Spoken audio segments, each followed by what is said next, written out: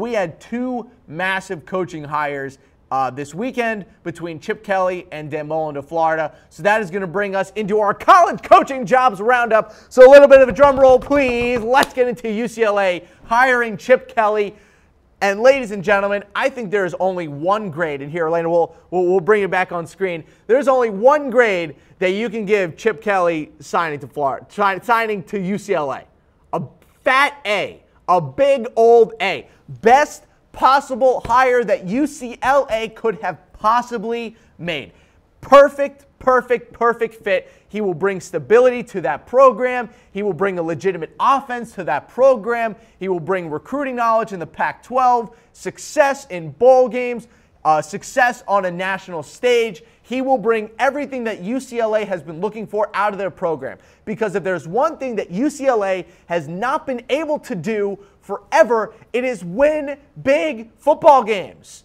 Never have they been able to win big football games. And finally, they bring in a head coach who has won big football games inside of their conference. And I think it's also important that UCLA for years, actually pretty much their entire existence as a football team, has been trying to get out of the shadow of USC. And if you're going to do that, you need a name coach. And I'm sorry, Jim Mora was not that name. So think about it now. If you live in Los Angeles as a high school football player and you have an option between going to USC and playing for Clay Helton and playing for UCLA under Chip Kelly, I mean, at that point, that is a really difficult decision to make if you are a kid, because you have the allure of USC, the Coliseum, you have the concept of what USC is as a football program. But I'm sorry, Clay Helton is not the coach that Chip Kelly is. Chip Kelly is the name. He has the offense, the elitism, everything that you've ever needed, the success, the national championship appearances. He has everything that you want out of a college coaching hire. And I also got to say, and this is something that we talked about in the Chat Sports office a lot, they got him for a steal. $4 million a year for Chip Kelly to UCLA? Are you serious? You're telling me that Florida wasn't throwing $8 million at this guy? Well, Urban Meyer got almost that. Jim Harbaugh got $9 million, and Chip Kelly gets $4 million from UCLA. That's a steal. That is an absolute steal. Perfect hire. A fat A. Get your weigh-ins in. I want to hear some comments. Was Chip Kelly a good hire for UCLA? I say yes. I say you could not have picked out a better coaching hire for UCLA. All right, let's jump over to our next guy. Florida hiring Dan Mullen, stealing the Mississippi State head coach from the Bulldogs. And I got to say, this is a interesting grade to give out, because Dan Mullen's a quality head coach. I think he was constantly held back by the, I want to say, lack of potential recruiting power at Mississippi State. That's not to say that Mississippi State is a bad school. It's not. Quality school, quality football program. But if you're looking at it within the scale of the SEC, might not be the number one school in its own state. Definitely isn't the number 1, 2, or 3 school in its own division inside of its own conference. It definitely isn't a top 5 school in its own conference. Definitely might not even be a top 7 school in its own conference. Now Dan Mullen jumps to Florida and brings a prowess of understanding the quarterback position that they have not had in a long time. Florida's always had a ton of talent on defense, and they've always had good skill position players. But that quarterback position has been an absolute mystery for that team. Dan Mullen has shown a distinct ability in his career to understand quarterbacks. You just look through his college career and the guys that he has brought through into the NFL. Just to name off a couple, Alex Smith, Josh Harris from Bowling Green, Chris Leak at Florida, Tim Tebow at Florida, and now Dak Prescott at Mississippi State. Florida will be very happy to bring in a guy who understands the quarterback position like Dan Mullen does. I think this is a good hire. I'm going to give Dan Mullen a B. I think that Dan Mullen is a good hire for Florida. It's a stable hire. It's a safe hire as well. There's only so many things that can go wrong when you hire Dan Mullen. He brings in an understanding of the SEC as well. I think he's the safest hire they could have bring. But just a reminder, he was their third option. Dan Mullen was not Chip Kelly. Dan Mullen was not Scott Frost. Dan Mullen was their third option at Florida. So what does that tell you about the program? I think that throws a lot of question marks at this program as a whole, that they were not able to bring in a guy like Chip Kelly or a guy like Scott Frost, that they had to go with Dan Mullen. Maybe Dan Mullen was always number one. We'll never know. But I think we can all kind of, inquire or I guess assume that Dan Mullen was behind Chip Kelly and Scott Frost. So let's move away from those two and let's get into the rest of our coaching boards. We're going to start with Tennessee, looking at a couple coaching names that they could be looking at. Number 5, we have Chad Morris. Chad Morris is the current head coach at SMU. Done a really good job with that program, pulling it out of a pretty dark times. They used to have June Jones before him, but Chad Morris has actually turned them into a pretty good overall program. And also, he actually, with that SMU program, they currently have the #1 wide receiver in the country going into the draft in Cortland Sutton. So I think that he would bring a nice offense to them. And also, one fun fact about Chad Morris, I understand, he's doing good at SMU. He was the offensive coordinator at Clemson for a while. He also is one of the best high school football coaches ever. 169-38 record as a high school head coach, including 2 back-to-back state titles in Texas before he left for SMU. So pretty impressive stuff as a high school head coach for Chad Morris. I think he'd be a stable head coaching option for them. We move to number 4. We have Willie Taggart, the current head coach for Oregon. I think his record this year is a little bit swayed. They lost their starting quarterback, Justin Herbert, who, if you don't know Justin Herbert yet, you need to go learn who Justin Herbert is. That guy is special. That kid can play. But he was great at USF. He really took that program up to the, I don't want to say the upper echelon of programs, but he made them a favorite in the American Conference every single year. And you can see what they're doing this year, now under Charlie Strong, doing a lot of great stuff. He also basically launched the Western Kentucky before Jeff Brom took them over a couple years ago with Brandon Doughty. But that Western Kentucky program, before and after Willie Taggart got there, was a pretty big switch. But I don't think Willie Taggart's going to leave Oregon anytime soon, but I think he would be a great slot for them. At number 3, we have Mike Norvell, the Memphis head coach. I mean, hey, if you can bring Memphis to what he's been able to do with them, that's pretty spectacular. He's turned Riley Ferguson into an NFL quarterback option, which is pretty spectacular. They're 10-1 this year. They're going to be in the American Athletic Conference Championship game against UCF this weekend. Incredible game. Another, a matchup with another top 25 matchup. That's going to be super fun. He will bring a great offense to their system. He understands, what Tennessee is, obviously coming from Memphis. It would be a kind of not of a local kid coming home, but it would be a nice upgrade for Mike Norvell. Let's move into Scott Frost. Speaking of who Memphis is going to be taking on, they will be taking on UCF.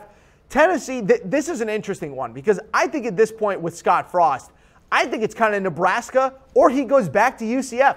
I actually think he should stay at UCF. I understand that there are not going to be a lot of times where a job like Nebraska opens up for Scott Frost, who, played quarterback at Nebraska. But, hey, I'll put it this way.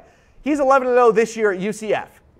If he comes back next year with the same team, and after they win a bowl game with the same offense, Mackenzie Martin staying their starting quarterback, they might be able to make a run at a top 4 spot. I'm not saying it's going to happen, but a run could be there, coming off of a 12-0 year if they're able to win their conference and then a New Year's Six Bowl. We'll see. And then our next guy, we have Matt Campbell, who I think would be a good, not great hire. I understand the allure of Matt Campbell. Young guy, big wins this year over Oklahoma and TCU. But if you look at his overall success at Iowa State, not great. I understand that it's Iowa State. They're in the Big 12. It's tough to actually get some wins in that conference as a lower tier team. But 10-14 overall, Iowa State. He's only been there for 2 years. He was great at Toledo, back-to-back 9-win seasons. But at the same time, would Matt Campbell be the guy that could kind of pull Tennessee out of the proverbial darkness? I'm not totally convinced. We'll see what happens with that coaching hire. We have a little reaction poll coming up here for you guys. Who should Tennessee hire? A wow face for Matt Campbell, a heart for Mike Norvell, a wow face for Willie Taggart. and then a angry face for Chad Morris. I personally think that Mike Norvell would be a fantastic option for them. Brings a stable offense in, brings a good head coach, and also brings, hey, Memphis, you move him up from Memphis, from the University of Memphis to the University of Tennessee. I think it's a pretty fitting upgrade for him. All right, we're going to quickly move through Texas A&M here because I think there's really only one guy right now that's being rumored to Texas A&M, and we'll talk about him. So at number 5, we have Jeff Brom, the Purdue head coach. He's actually got Purdue into a bowl game. I don't see them actually I don't see Jeff Brom leaving, but Purdue could be an option. At number 4, I'm going to move on here. We have Mike Norvell again. I think it would be an interesting option, brings a nice offense to the SEC, but I think Mike Norvell has Tennessee on the mind. I think that's the guy they should go with. At number 3, we have Justin Fuente, the Virginia Tech head coach, who I personally think would be a great hire. I don't think he's going to leave Virginia Tech, though. I think that he's trying to build something big with that conference. I think that Justin Fuente, for the most part, is going to stay at Virginia Tech. He has his young quarterback. He has a good defense. The ACC is there. I think it's still ripe for the taking. I think Fuente is going to stay there. At number 2, we have Chris Peterson, the University of Washington head coach. Been fantastic for both Boise State and now Washington. Been one of the best coaches in the Pac-12. He's going to stay there. They just keep giving him money, but definitely an option for them. And then the number 1 guy, I can't even believe we're talking about this. Jimbo Fisher might leave FSU to go to Texas A&M. This is a real thing, people. We've been getting tweets all over the place about how Texas A&M might be able to steal Jimbo Fisher from FSU. I don't understand it. I think it'd be one of the worst moves that Jimbo Fisher could make, moving from a top 10 program to moving to Texas A&M, an 8-win-a-year program. I'm sorry, an 8-win-a-year program, and Texas A&M just fired an 8-win-a-year head coach. I don't think Jimbo Fisher is going. We even have a reaction poll. Will Jimbo Fisher really leave FSU? Wow face for yes, angry face for no, a laughing face for only for Texas A&M, and even another laughing face for you crazy dog, because I think I'm crazy. There's no way that if Jimbo Fisher leaves FSU, I'm going to go crazy. I think that'd be ridiculous. All right, let's move away from Texas A&M and into Nebraska. And we have the Navy head coach. He's been great. 83-47 as the head coach in Navy. He's made a bowl game every single year. Won 11-2 in 2015 with Keenan Reynolds. He was pretty fantastic. Been a pretty fantastic option for them so far. I think he's going to stay at Navy. I think Nebraska would be a little bit too big of an upgrade for him. Let him stay at Navy. Let us have fun Army-Navy games every single year. Let's move away now to Dave Doeren, the NC State head coach. Remember, this was the guy that took Northern Illinois out of the darkness with Jordan Lynch a couple years ago. Been in NC State since 2013. Done pretty great things with that program. They were ranked this year. Going to have one of the top draft picks this year, Bradley Chubb, come out. I think Dave Doeren is would be a good option for them. Again, a stable option. Maybe a little under what would be fitting for a Nebraska head coach, but a good option nonetheless. Number 3, we have Matt Campbell, the Iowa State head coach. We mentioned him before. Nebraska might actually be a better option for him. Lets him kind of stay a little bit more in his comfort zone. Lets him bring in an offense. I think that'd be a good pick for them. I think Matt Campbell to Nebraska would actually be a pretty stable fit. And number 2, this is actually a pretty interesting name that we're going to bring up here. Kyle Whittingham, the Utah head coach, he's been at Utah since 1994. He's been the head coach in 2004. He has been amazing for them. 110-55 record has basically kept them in relevancy for most of the time. He's been there 13-0 in 2008, obviously way back when they still had Alex Smith. He's done pretty astounding things with that program, but I think there's only one option for Nebraska at this point, isn't there?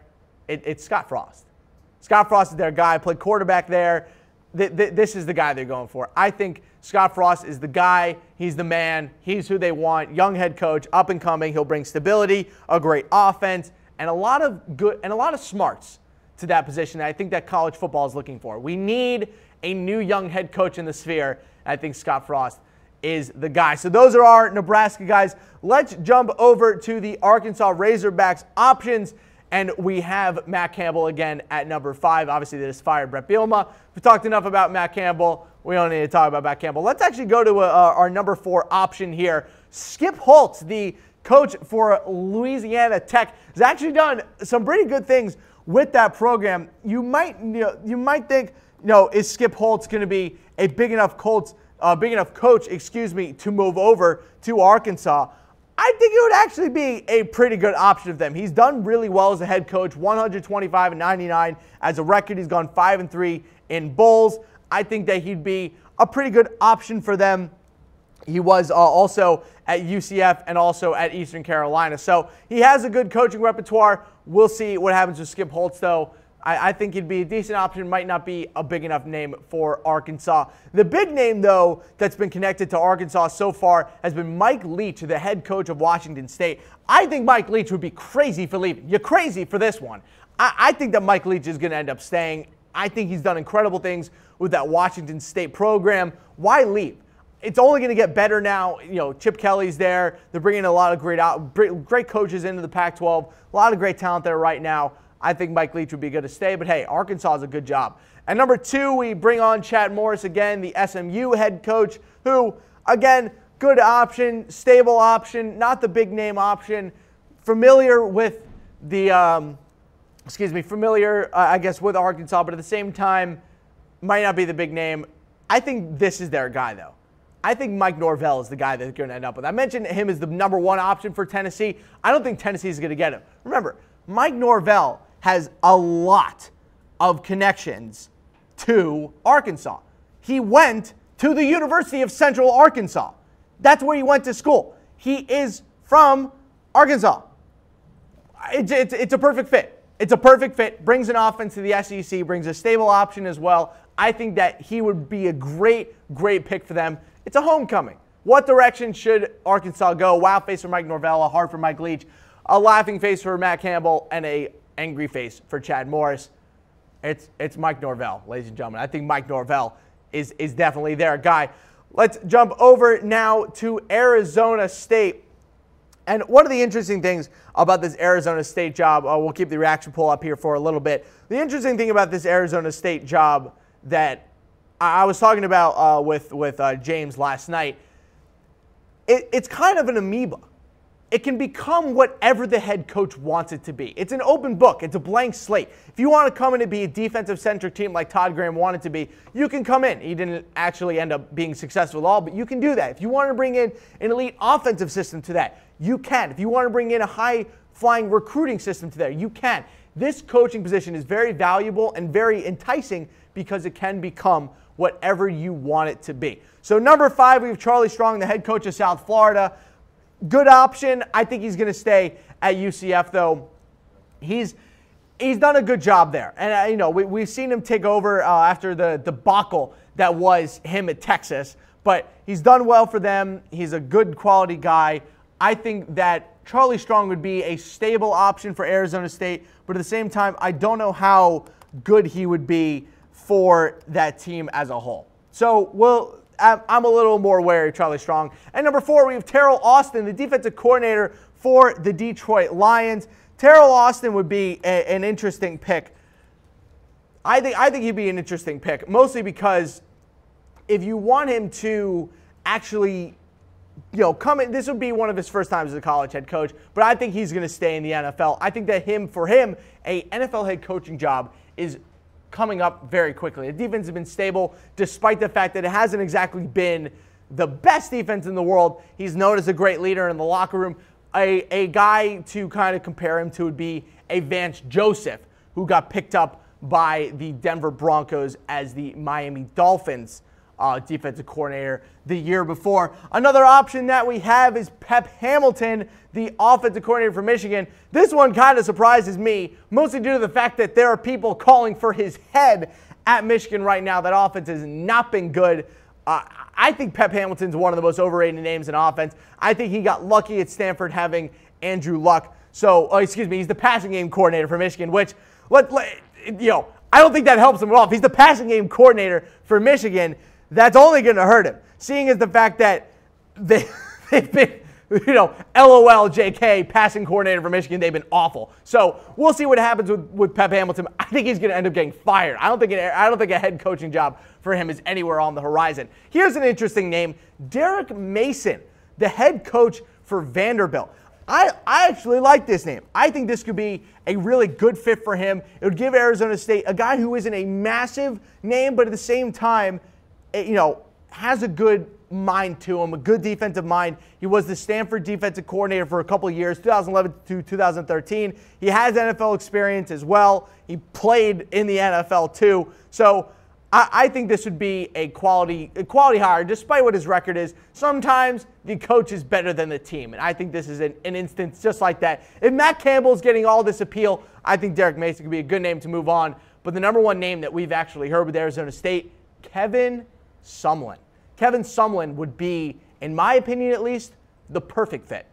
I think it'd be a perfect fit. Brings an offense over there, brings another big-name head coach to the Pac-12. Whether or not the record has been there in terms of success for Kevin Sumlin's another thing, but I think that Kevin Sumlin would be a great option. Let's move away from Arizona State and into Mississippi State. We have Jeremy Pruitt, the Alabama defensive coordinator. Again, you want to pull, we've seen different coordinators from Alabama go on to do big things. Kirby Smart's one of them. I think that we should have Alabama. I think Jeremy Pruitt would be a good option, but at the same time, I think there are better names out there. Number 4, we have Barry Odom, the Missouri head coach. I question this.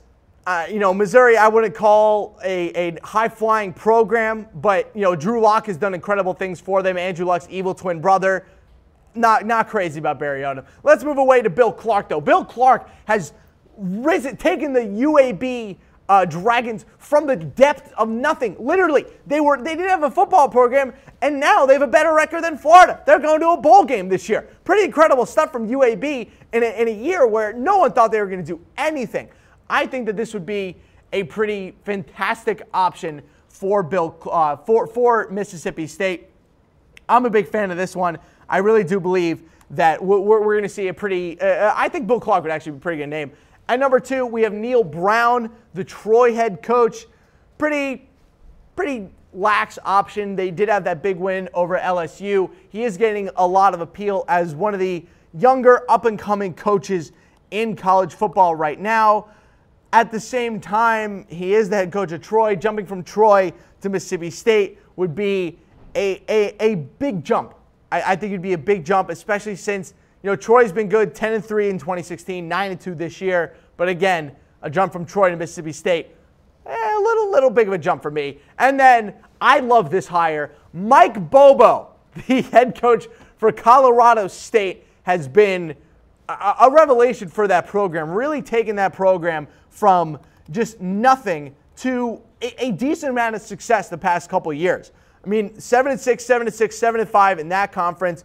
I think that Mike Bobo would be a really good option for them. I'm a fan of Mike Bobo. I think that he'd be a really good, stable option for Mississippi State. I think the program kind of upgrade is there. You're not going from Troy to Mississippi State. You're going from Colorado State with a decent enough program and jumping to Mississippi State. So I think Mike Bobo would be a great hire for the for the Mississippi State Bulldogs.